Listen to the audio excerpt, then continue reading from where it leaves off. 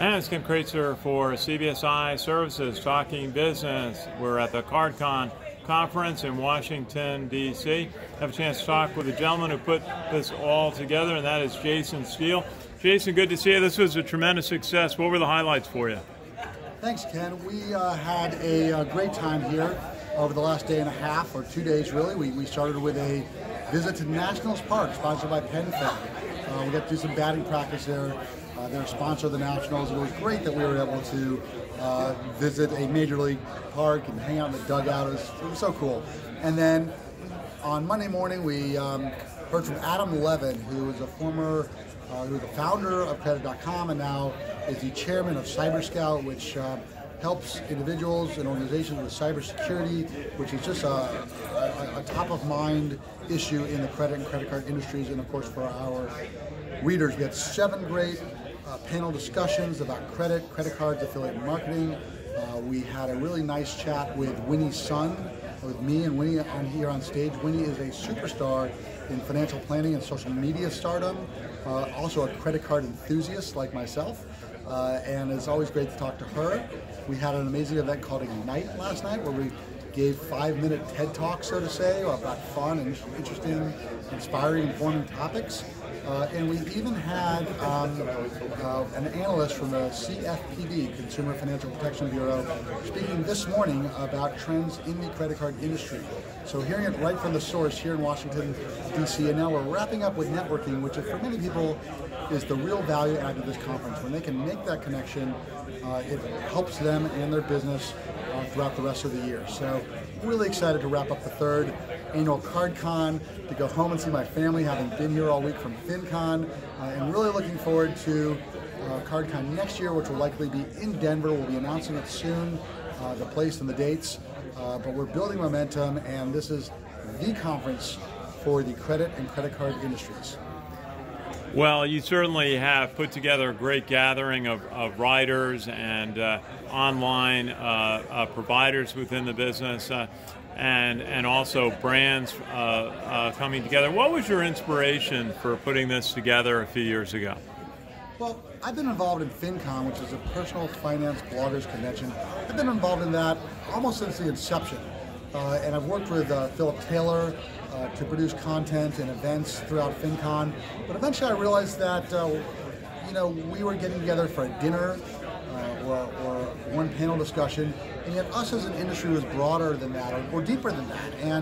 And we needed our own event. So the last 3 years we've partnered with FinCon to have CardCon just before or after FinCon at the same hotel.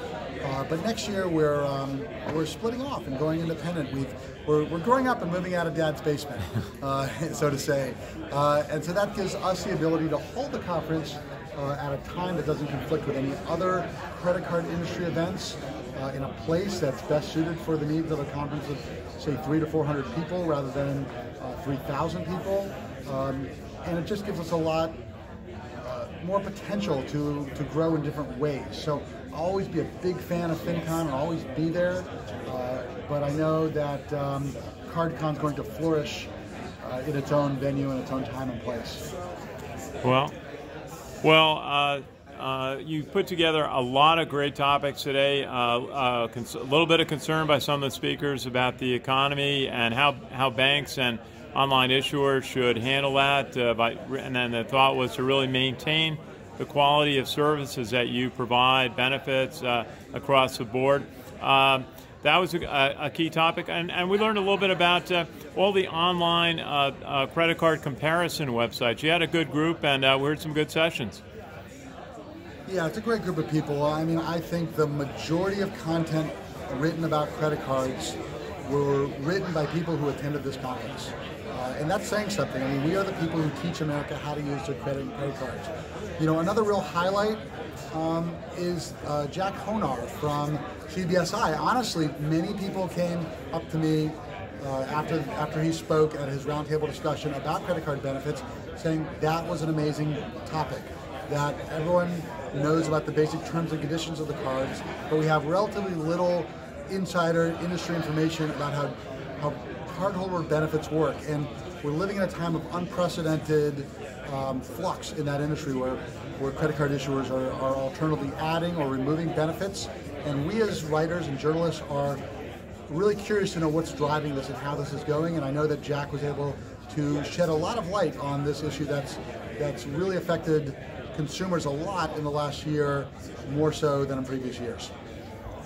Well, Jason, you've done a terrific job. We're so glad at CBSI to be able to participate. And I know Jack enjoyed doing the roundtable sessions yesterday. And so really just want to say thank you and congratulations on a great job. And we're going to look forward to keeping in touch. Just final thought, any key topics you're going to be writing about this fall? Well, everyone's been writing about the Apple Card, but I happen to know in the next couple weeks another major retail branded card will be released. That's all I can say at this moment, but when it happens, you'll be like, oh yeah, that's what Jason was talking about. So look for a big announcement later this month from a major card issuer regarding a major retailer. I hope I haven't already said too much.